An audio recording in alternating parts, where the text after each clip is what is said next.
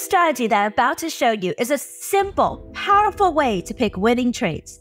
It can be used to trade the Dow, gold, Forex, and even Bitcoin. This strategy focuses on the big moves and is designed to help you avoid weak trades. And my favorite part of the strategy is that it also includes a feature to reduce false signals and low-quality trades, and in the process, enhance your win rates. I'll show you how this strategy wins 22 out of 24 trades for 91% accuracy, going for 100, 200-point moves. So let's get right to it. This strategy uses moving averages. And if you understand basic math, you'll understand moving averages. Moving averages are basically an average set of prices, usually closing prices. So for example, a 20-period simple moving average just adds up the last 20 prices and divides it by 20. There are 3 types of moving averages: simple, exponential, and weighted.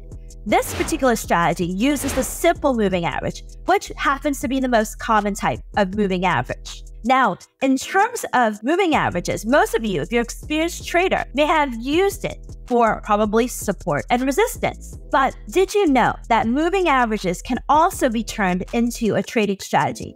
And that's the most important thing, which is being able to take the traditional technical indicators and turn them into effective, usable trading strategy, which I am an expert doing, and I'll try to teach you today. What we want to do for this particular trading strategy is pair 2 moving averages: the 20-day simple moving average and the 50-day simple moving average.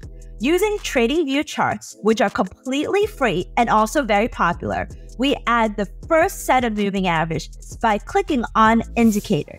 After you clicked on Indicators, just type in Moving Average, and you want the one that just has moving average cleanly. So once you do that, it will default to the 9 moving average. Just click on the gear icon, change that to 20, and you know that you're looking at the SMA, which is what we want to look at.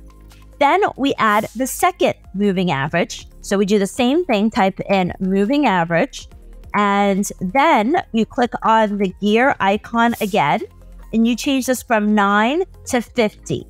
But I'm going to also change the color so that I know which one is the 20 moving average and which one is the 50 moving average. You could change it to whatever you would like. So now I have my 2 sets of moving averages here. Now it's time for the secret weapon. And your secret weapon is the average directional index, known as the ADX. So let's get that on our chart first. Click Indicators, click ADX, Average Directional Index, and you've got that on your chart below. So for those of you that are not familiar with the average directional index, this basically measures the strength of the trends. And the benchmark that we want to use, I'm just going to draw a horizontal line here, is 20. When the ADX is greater than 20 and ideally pointing upwards, that means the strength of the trend is strong. When ADX is below 20 and also moving lower, that means that the strength of the trend is weak. So these are the 3 elements on the chart that we need, which is the 20 simple moving average, the 50 simple moving average, and the average directional index. Now that you have your 2 moving averages and the ADX in the charts, it is time to go over the trading rules, what we're looking for in order to buy or sell. Rule number 1, you want to see the price of the instrument close above the 28-day SMA if you're looking to buy. Rule number 2, make sure that it also is trading above the 50-day SMA if you're looking to buy. And then rule number 3, you want to make sure that the ADX, the average directional index, is greater than 20 and ideally pointing upwards, from rising from a lower level and not falling, because we want to be buying when momentum is on our side. For short trades, it's completely opposite. You want to see the instrument below the 20-day SMA and the 50-day SMA, but you still want ADX to be greater than 20. Now, the risk management is slightly different for each instrument, and I'll show you in examples of how we achieve 91% accuracy, 22 out of 24 trades in Euro, Sterling, Gold, and E-mini Dow futures. But first, we need to talk about trade management, which should be the first question that you should ask whenever you learn a new trading strategy. For currencies, a stop of 100 pips would be appropriate, with a first target of 100 pips and a trailing second target. Don't worry, I'll show you exactly how that works. For something like gold, $5 target works, and for E-mini Dow futures, 100 points could work as well. But we'll take a look at it in more finite detail.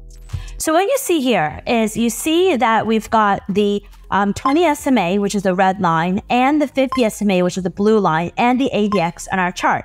So what we want to do is we want to look to see if we get a setup where we basically see that the currency pair drops below the 20 SMA like it does here, and it's still below the 50 SMA. And if the ADX is greater than 20, then it's time to trade. And I love showing you winners as well as losers. And unfortunately, this trade is a loser, but that's okay. Let's take a look at the next example. So here we see that euro dollar is crossing below the red line, which is the 20 SMA, but no trade here because ADX is below 20. That's why it's your secret weapon. Here, on the other hand, we have ADX greater than 20, and we have the euro dollar crossing above the 20 SMA. So this over here is a signal to buy. So you buy here and you go long at 106.44. Your stop is 100 pips, 105.44. First target, can be anywhere between 75 to 100 pips. So let's say it's 100 pips. So 106.44, we're exiting at 107.44, which actually ends up hitting first target very, very quickly within 2 days. And then you trail your stop. You can trail your stop any way you want. If you trail your stop by the 20 SMA, then you would exit the rest of the position at 108.42. Let's look for another example. So that's one winner, one loser. And then here, the ADX is not greater than 20, so no trade here. Here, ADX not greater than 20, no trade here. ADX here is greater than 20, and it does rally against us a little bit, but definitely not 100 pips before giving us another really nice move lower. So 2 out of 3 winners. Here, another one, you can see really nice winner. 3 out of 4 winners. Here, we have pretty much right at 20. And this is a tough trade. Maybe you would have taken it, maybe you wouldn't have. But if you did, it would have been 4 out of 5 winners. Here, not a trade, even though it was a winner because ADX is below 20. Then over here, no trade, ADX below 20. Even though that was a winner. Here, let's see what would have happened. We sold here at 110.51, and the low here is 109.44. So another 100 pips achieved. 5 out of 6 winners using this trading strategy and setup. ADX shelters us for any of these false signals. And then we have another really beautiful signal here at in this trade. So 6 out of 7 winners. I mean, that's basically the odds I want to see. The first one was a loser, but the rest were all winners. Now let's take a look at the pound dollar, sterling. Sterling here. Okay, so sterling, let's see where our trading setups are. So let's draw our horizontal line for the 20 ADX here. And unfortunately, we really don't have too much time above 20 here. We have no setups when ADX is above 20. But, when it's rare, it might be particularly good. So here also ADX below 20. So no trades here. So finally, in this zone here, we see ADX greater than 20. So here we have one winner here because we sold at 111.63, went below 110. So definitely a winner there. Here, no trade. Here, another winner, 2 out of 2 winners, exactly the odds that I like to see. And then, really close call here. 3, probably over here, 3 out of 3 winners. Exactly what we want to see here as well. And, here the ADX, so basically 3 out of 3 winners in pound dollar. Let's take a look at gold.